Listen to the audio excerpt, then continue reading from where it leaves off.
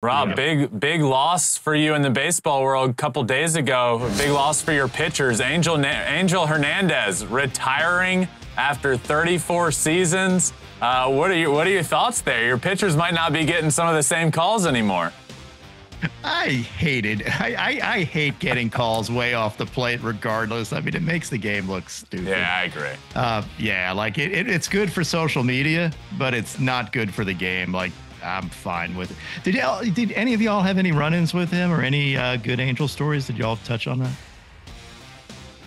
I had an interesting take this morning on my podcast, which you guys will see, but I think, so every locker room, you got headshots of all the umpires throughout the league and you got their names under there. I truly believe that I can point out 5 to 10 umpires that Angel Hernandez is a better umpire than. Oh, I'm sure. Yeah. The thing with Angel is Angel will miss some very, very bad calls. And I think that's where we see a lot of that on social media. He gets exploited.